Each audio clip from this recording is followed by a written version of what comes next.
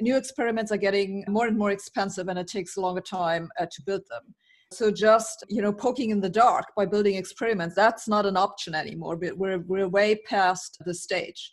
There is a cycle where you have the public who has a vested interest in fiduciary responsible people taking care of their money, their stewardship of their finances. They also have an interest in the results of the science as much as, we scientists are not great at exposing, what really fascinating work we're working on.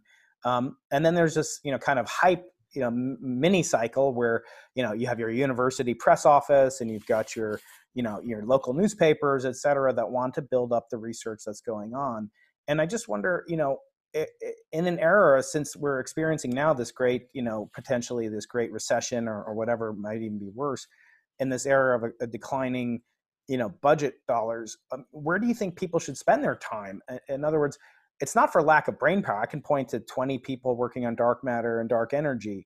What do you think it will really be that leads to, the most bang for the buck or return on investment, given that we live in a constrained resource environment? In other words, why shouldn't we spend money on COVID research and CRISPR and devote that to dark matter, discovering aspects of dark matter? Yes, that's exactly the right question to ask.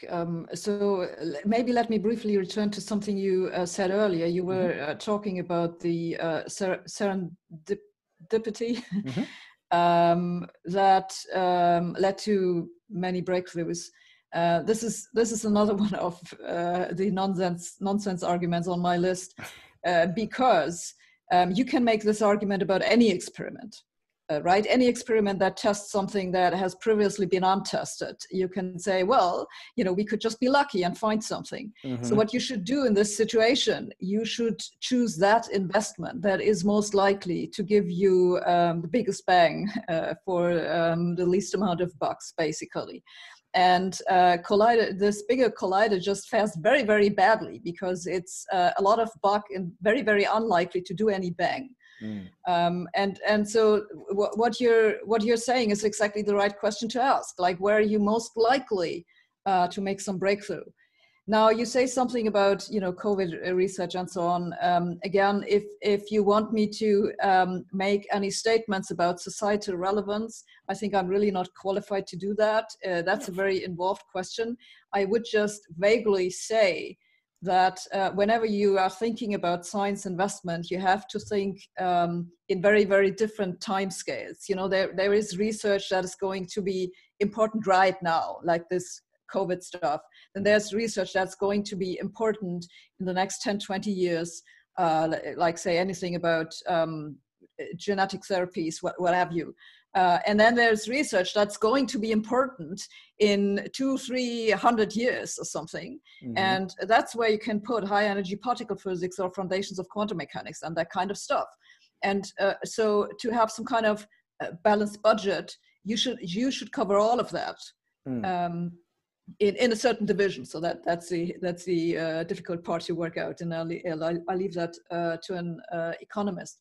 So that's for what the overall societal problem is concerned, and I'll leave it at that.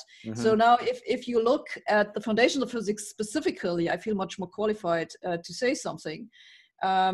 Because what I've basically presented in my book is an answer to exactly this question, like what are the areas that you should be focusing on where you are most likely to make progress. And the way that I present this argument is by looking at the history of physics. Like you can ask, if you look at the history, where has progress come from? And so, yes, there has been experimental progress, of course. So there were these discoveries of serendipity. This is a terrible word. So the problem with those is that new experiments are getting more and more expensive, and it takes a longer time to build them.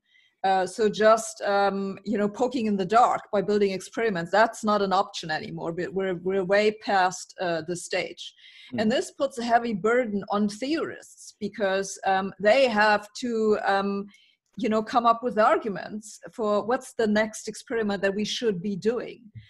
And so that's why theorists have to be really, really careful with what argumentation they rely on. And now this brings us to the other type of breakthroughs that we have seen in the foundations of physics, which were those that were led by theoretical predictions.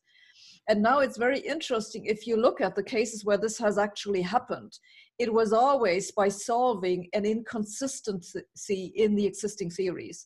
And by this, I mean just a mathematical disagreement. If you think about, for example, Einstein's special relativity and also general relativity, the former was an inconsistency between the Galilean invariance and Maxwell's equations. It's just the wrong invariance.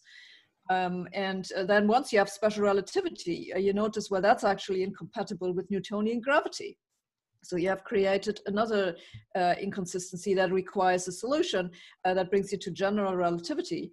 And then once you have special relativity, you also notice that this didn't fit together with the original formulation of quantum mechanics.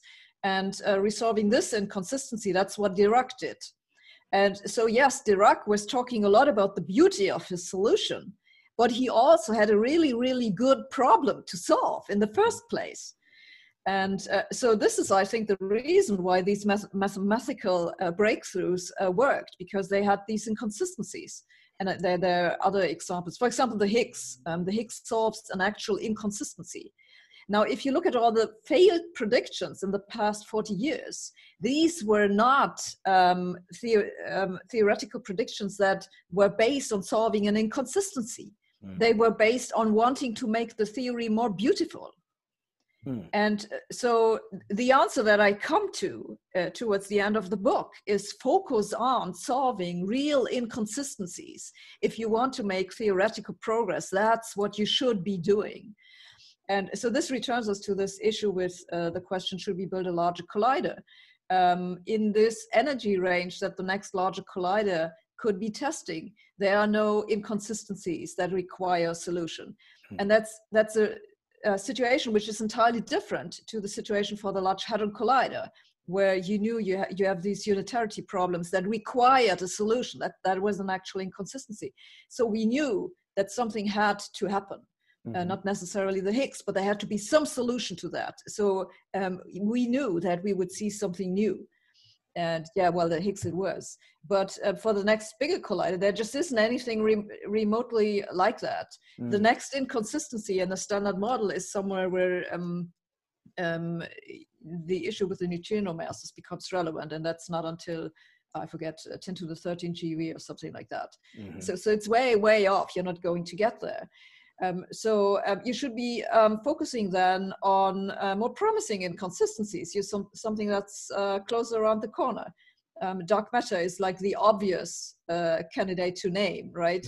Because in that case, okay, so this is not a theoretical internal inconsistency, but it's an inconsistency between the theories and observations. And in this case, at least, we do have observations. So we have something to build on. And then there are other inconsistencies, like the missing quantization of gravity is an actual inconsistency. It doesn't fit together with the standard model.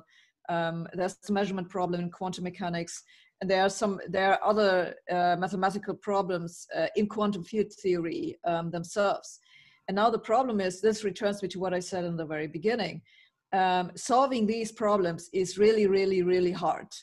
And so people are not going to do it on a short-term grant if they have to produce results quickly. What they will be doing instead is that they will do the easier stuff, and that's producing these piecemeal, little tiny incremental things that you can publish and you can put on your CV, and then you will get a job.